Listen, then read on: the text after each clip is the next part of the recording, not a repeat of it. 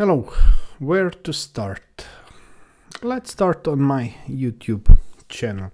This is fourth episode of 3-minute code with Volos series, and it seems that series is not popular as I hope so. You can see, for example, last video had less than 4,000 views, but it seems that these videos were helpful to some people, so I will continue to make them.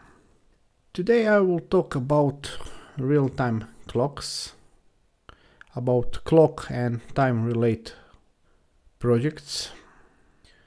I made so many clocks and internet clocks, and I use many different real-time clock chips, but I never had a chance to explain this more deeply. So first I wanted to explain that, as you probably know, ESP32 have a built-in real-time clock, which is okay, but it is not that accurate, which means that after a few days time will not be accurate. It will be higher or lower than actual time. Usually I love to use external real-time clock modules, for example something like this, because external modules also have batteries which will help to keep time.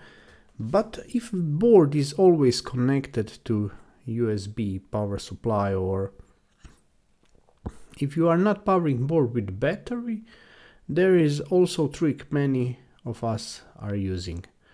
So we are using built-in real-time clock chip, but every few hours board will connect to internet, it will fetch actual time, and it will set internal real-time clock chip.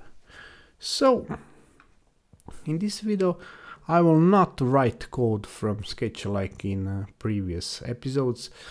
I prepared two versions of code.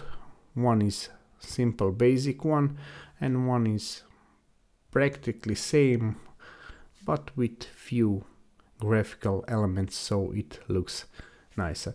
In this video I will just try to explain my code and explain you what you need to set up this kind of project. So let's check this first example, which is really simple. I try to put everything in functions. So for example, at the beginning of code we need some header files, TFT library, because I'm using LilyGo T-Display S3, but that is not important now. It is important now that I'm using this library to set and read time from built-in real-time clock chip. I will share, here is library at GitHub, so if you want to try my example you will need to download this git and extract it in your libraries folder. This is simple and easy to use library. You can, here in readme, you can find all the functions. I love when I can see all the functions, and very easy to read. For example, in this case, to show this time, we are using only this function getTime, and we can see that it returns string in this format, which is great. You can find this link in description, so don't forget to install this library. Of course, here are some data.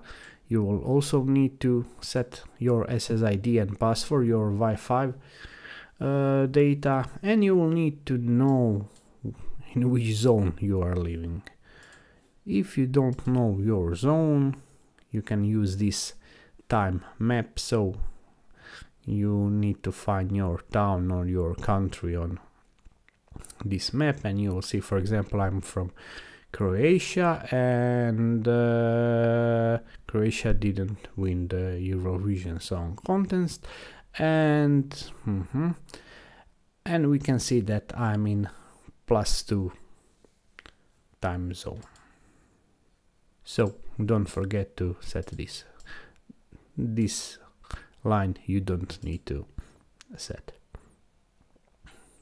So we have few functions. Connect Wi-Fi. That function will connect your board to your Wi-Fi if everything is okay, if password and SSID is okay. Then we have function set time. Set time will fetch time from server, and it will set our integrated real-time clock.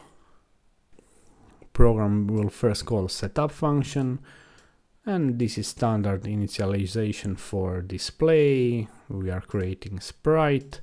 Here is code related to setting brightness, and when board is powered, it will connect to Wi-Fi and it will set time. And then we have this basic draw function, which will every second draw another value of clock. If you remember, here is that simple function from here, get time.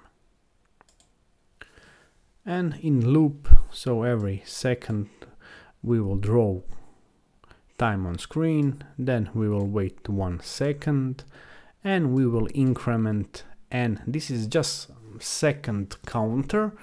We will increment seconds, and after 7,200, after 2 hours, because 2 hours have this much seconds, we will again set our time, and here is a result. So this is basic sketch which you can use for template for any ESP32 board. You'll just need to probably change draw function if you are using some different type of display or something like that.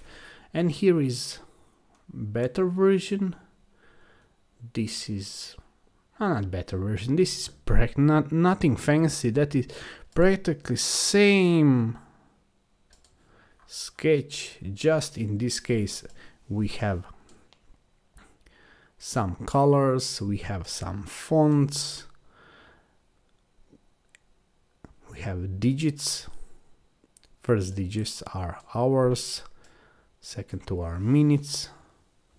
Same functions for connect to Wi-Fi and set time, same setup function, and main difference is in draw function, which obviously draw these nice rectangles, lines, and some other decorations. Nothing fancy this time. And in loop function we have same code, but